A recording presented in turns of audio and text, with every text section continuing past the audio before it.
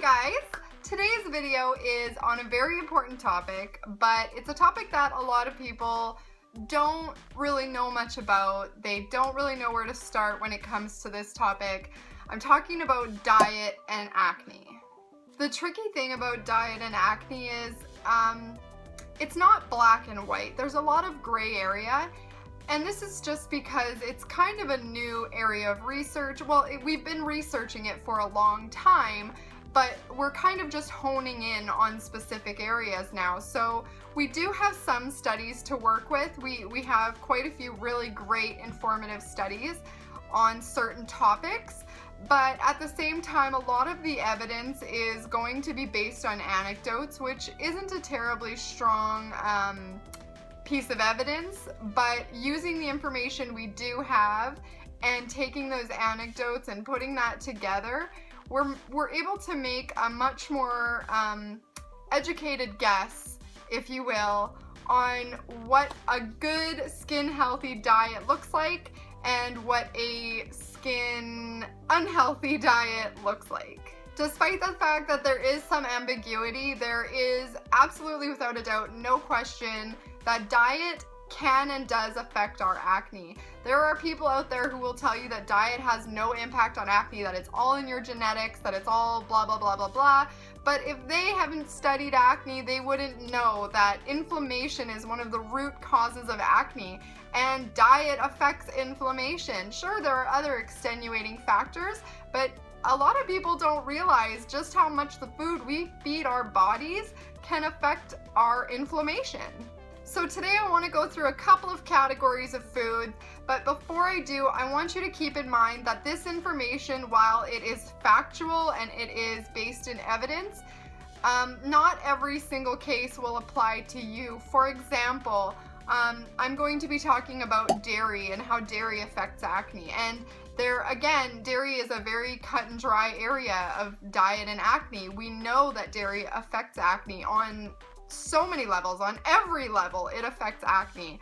However, not everybody is going to be affected by dairy when it comes to their acne. Personally, when I eliminated dairy from my diet before I went vegan, I did not see a change in my acne. So I knew that dairy wasn't a trigger for me. But that doesn't mean that dairy isn't a trigger. It just means it's not a trigger for you.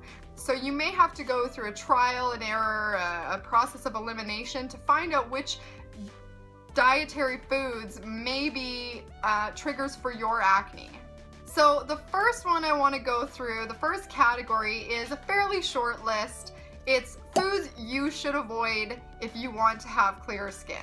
So the first one we'll talk about is sugary foods and sugary drinks. These are the foods that are going to affect your insulin levels.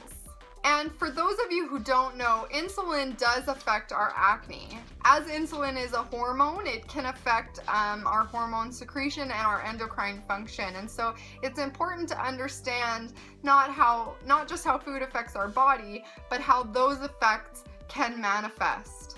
So if you're drinking pop, if you're drinking energy drinks, if you eat a lot of pastries made of white, simple carbohydrates, then you're going to be getting an insulin spike. And this can lead to something called insulin resistance, which is a major factor when it comes to acne.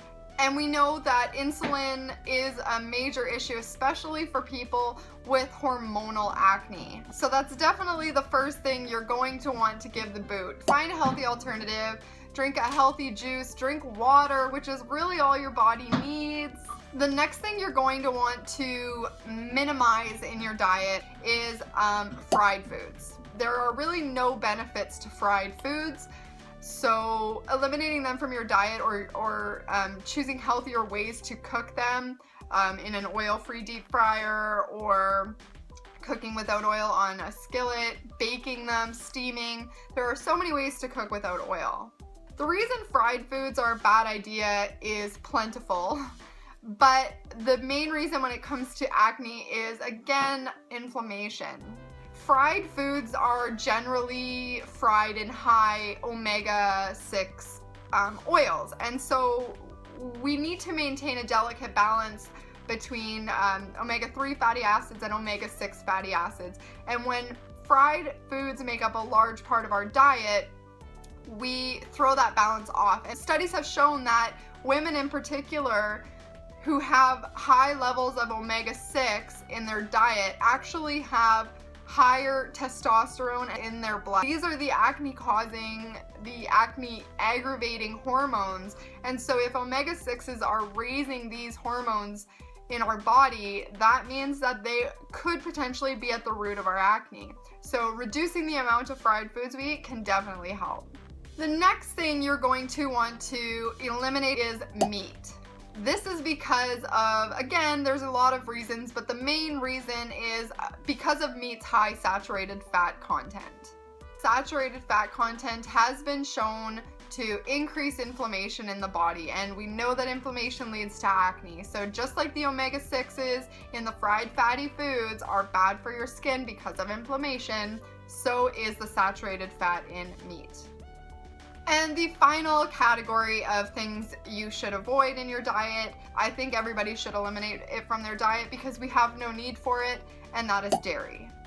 Dairy literally hits every single biological pathway that we currently know to cause acne. So now that we know the foods we want to keep out of our diet, let's look at some of the foods that we want to include more of in our diet. We're left with the food that is best for us, which is plants, which is legumes, nuts, seeds, fruits, vegetables, all of the best stuff. Fruits and vegetables, all of the plants we can eat, they contain so many great things that can help our skin. They contain fiber, which helps keep our digestive system functioning properly. They contain valuable nutrients, vitamins, and minerals. They contain antioxidants, which are amazing for our skin, especially for fighting inflammation, which we keep coming back to because it is so, so important. Eat lots of foods that hydrate your body, foods that are high in water, like cucumber and watermelon. Drink water regularly and drink lots of green tea and drink lots of spearmint tea. You really can't go wrong with eating plants. I can't, off the top of my head, think of a plant that is very bad for your skin, except in extenuating circumstances.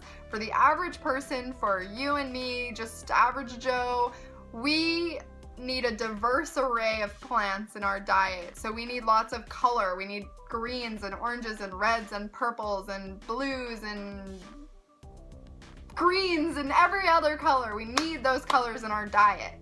While it's important to say, yeah, here's some great foods we can add to our diet like chia seeds and kale, we also need to focus on the larger picture that we're including a diversity of foods in our diet.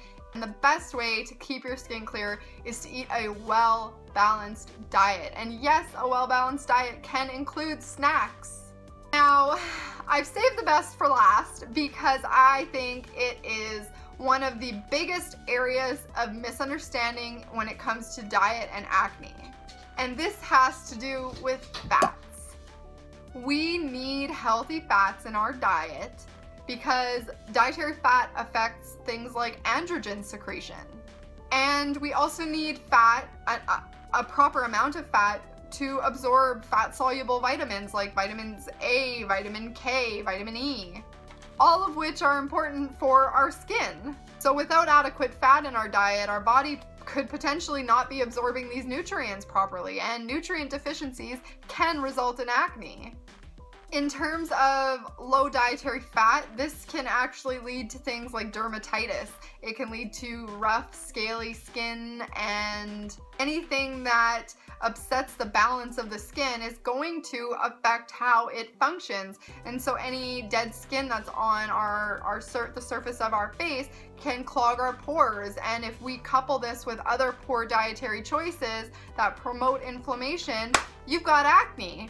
Studies have shown that high-fat diets, high-fat meals can actually lower your testosterone significantly, and low-fat, high-carb meals actually, you got it, increase that testosterone. All of the major diet and health groups across the world recommend a range of healthy fat percentage of calories from about 15% of calories to 35% of calories from fat. And this will vary depending on your needs. Because our dietary fat is so important for proper endocrine function, and because I suffer from hormonal acne, I am particularly affected by things that affect my testosterone and whatnot, because my skin is very sensitive to changes in my hormones. So when I'm eating things that are low fat and I'm restricting my fat actively, then my body's testosterone, androgens are going to increase, and this is going to result in more acne on my skin because my skin is so sensitive to these changes. I find that by keeping my fat very high, not very high, but quite high by most standards, I'm able to keep my skin looking clear. Like, I don't want to brag, but look at how good my skin looks. I have worked my butt off to learn this stuff, to inform myself about what is good to eat, what's not good to eat, everything I want to know about acne. You know, I want to understand the way my body works and why my acne is manifesting. And so I have put my blood, sweat, and tears into learning this stuff so that you don't have to. I want to tell you what's in these studies so that it's accessible to you. So to sum it all up, the best way, in my opinion, to have clear skin when it comes to having a clear skin diet is keep healthy fats in your diet to a good amount of your calories, avoiding things like meat and dairy, processed, fatty, fried, sugary foods kept to a minimum, eating a diverse array of fresh fruits and vegetables, frozen fruits and vegetables, canned, however you need to get them, you can get them in you.